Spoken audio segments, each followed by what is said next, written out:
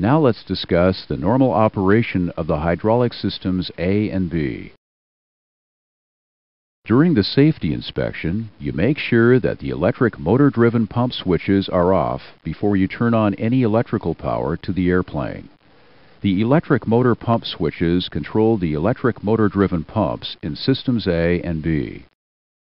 The engine-driven pump switches control the related engine-driven pumps. Systems A and B lower the temperature of some hydraulic fluid with heat exchangers in the main fuel tanks. Before you operate the hydraulic system on the ground, you must make sure that there is fuel in the main wing tanks. The low pressure lights show that the output pressure from the related pump is low.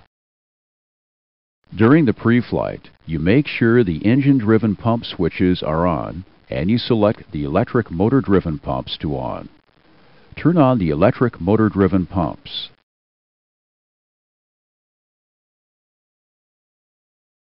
After the electric motor-driven pumps are on, make sure the electric motor-driven pump low-pressure lights extinguish.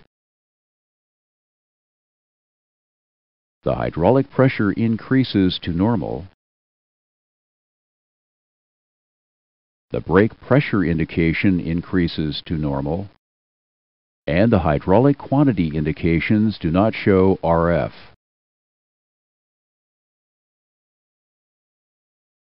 During pushback, if the nose gear steering lockout pin is not installed, you must turn off the System A hydraulic pumps.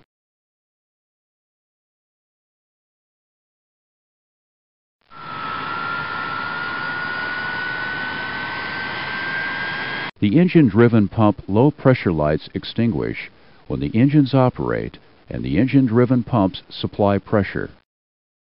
Now turn off the number 1 engine-driven pump.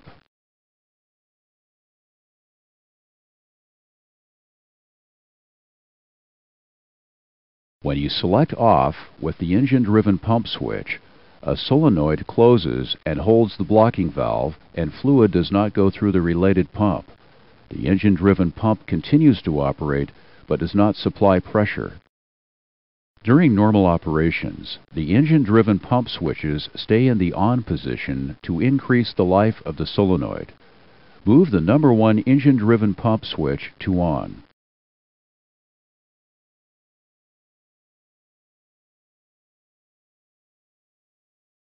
The hydraulic system is ready for flight.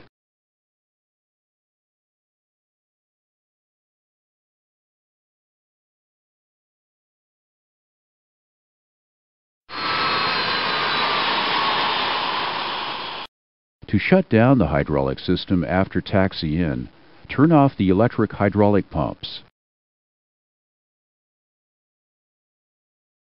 The switches for the engine-driven pumps stay in the on position. To review, touch any control or pressure light. Press the green arrow to continue.